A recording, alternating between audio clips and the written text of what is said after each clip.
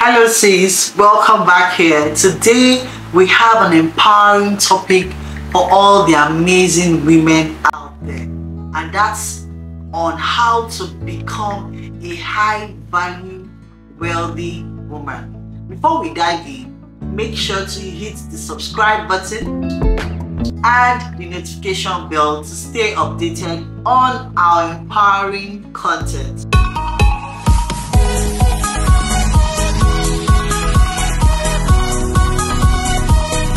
Now, when we talk about being a high value wealthy woman, it's not about money. It's about creating a life of abundance in all aspects of our life. Let me break this down into different steps, and I'll go with step 1 being financial literacy. First and foremost, financial literacy is key. Educating ourselves about budgeting, investing, and understanding the financial markets is paramount. You cannot not understand this aspect if you want to become a wealthy woman. This knowledge is the foundation for building wealth over time. In the town of Prosperity Vale, Maya discovered a magical book on financial literacy, budgeting, investing, goal setting, and managing debt became her tool on the transformative journey with newfound knowledge. Maya's confidence soared, and she empowered others in her community. And that's one of the amazing things about this platform, where we encourage women, inspire women to becoming the best version of ourselves. And that's why if you know any woman around you who wants to be a wealthy woman, not just a wealthy woman, but a high value wealthy woman, please do not forget to share this video with them so that they can be part of our community. So now her tale, that's Maya's tale, enlightens or enheightens the magical impact of financial literacy on personal and community prosperity. Now you see why you have to be part of this amazing community, right? Yes. And the second step of becoming a high value woman is career development. Now let's discuss career development. Aim high, set clear goals, and continuously invest on your skills. Whether you are an entrepreneur or climbing the corporate ladder, a successful career contributes significantly to your financial well-being. Now we're going to go on to the third aspect of becoming a high value woman: smart investing. I always say, if you do not have a leverage system, please do not invest for now. I'll advise you do more of savings. Okay, save. Go to your bank, ask your bank manager or your account officer on the best saving platform that you can plug into that has a high saving interest rate. I'll advise you do that. But if over time you've grown your business or you've grown your career and you now have enough money to invest, by all means, I'm talking to you here. Now let's talk about smart investing. Explore various investment options from stocks to real estate. Diversifying your portfolio helps manage risks and can accelerate your wealth building journey.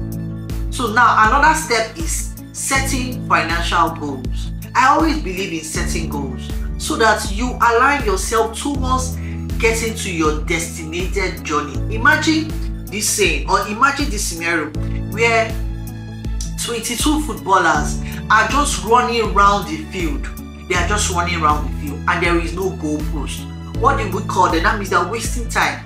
That means what is the purpose of them running around the field?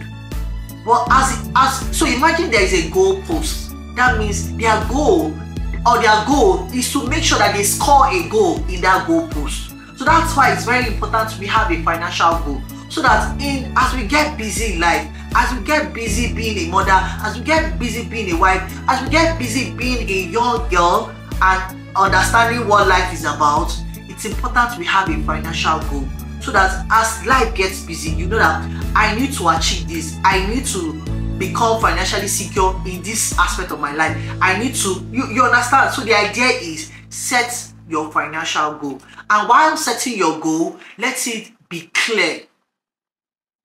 Setting clear financial goal is crucial. Define your goals. That means your short-term goals and your long-term goals. It has to be objective. Whether it's buying a home, starting a business, or achieving financial independence, having a roadmap, like I mentioned initially, keeps you focused and motivated. And the next is personal growth. I keep saying, if you're not growing, then you're dying. So we have to intentionally make sure that we are growing. Wealth is not just about money, it's about personal growth. It's about personal, intentionally growing. Cultivating a growth mindset, embrace challenges, and learning from our failures will help us grow financially. Continuous self-improvement contributes not only to your wealth, but also to your overall fulfillment. So next on my list I want to talk about is having a work-life balance. Maintaining a healthy work-life balance is essential. So we need to prioritize self-care. We need to prioritize mental health and prioritize quality time with loved ones. A balanced life contributes to sustained success and happiness. That's why we need to take time to go to the spa, go to the salon, fix your nails and look good, okay? It helps, really it does. So next I'll be addressing, I think, which will be the last one, is building strong relationship. Building strong relationship is another key aspect. Surround yourself with supportive individuals, seek mentors, and network with like-minded people. Connections can open doors to opportunities you might not have imagined. And that's why I always say, if you have 5 broke friends, you're the 6th one. If you have 5 wealthy friends, you are the 6th one. If you have 5 intelligent friends, you are the 6th one. If you have 5 friends who are intentional about their growth, then you are the 6th one. So you have to be very intentional about who we surround ourselves with. As we wrap this up, remember that being a high-value, wealthy woman is a holistic journey. You cannot wake up and you're wealthy. So you know that it's a journey that we have to intentionally apply the skills, the knowledge that we get day after day, so that at the end of the day, we achieve our goals to becoming a high-value woman. High-value women is a holistic journey.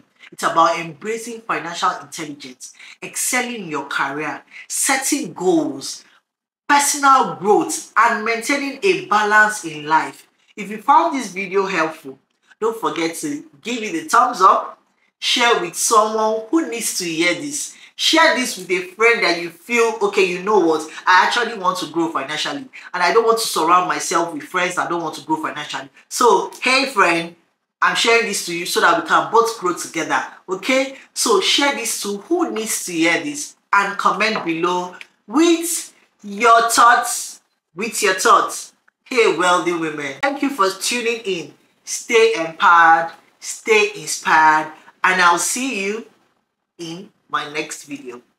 And for now, remain blessed. Mwah.